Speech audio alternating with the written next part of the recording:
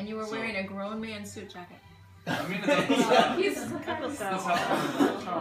you know how? You know Gonzalo at all? No, they didn't. He's really short. Sounds like every He's family like should a- have one though. He's like a mini golf champ. Every family should have one. Every Yeah, family so, should have an Uncle Sal. bottom line. Didn't really. Looking at Not one of my. Not one Where's of my. the picture?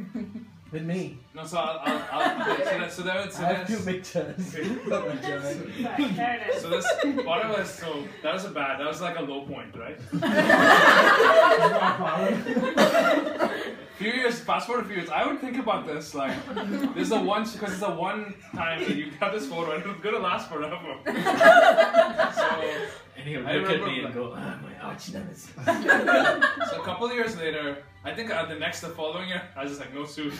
Let's just go with a shirt, tie. It was a lot better, a lot simpler. But something happened. So what we decided. So I think that came to be this like. So because the moment was so like you have to look good and stuff. You know how with teenage boys suddenly things can kind of just flip, and you go from like, oh, this is a really memorable photo taking experience. Let's create another memorable photo taking experience. So after we went, so he was like, okay, took the photo, blah blah blah, cool. So and the moment you take that photo, it was like a huge weight off his shoulders. It's like, okay, now you don't have to look good anymore, blah blah blah. So went to the room, I'm changing, I take off my clothes, I'm in my underwear, and we bust into the room.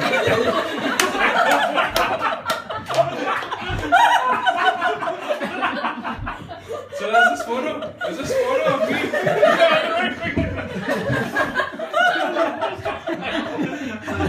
It's really surprising.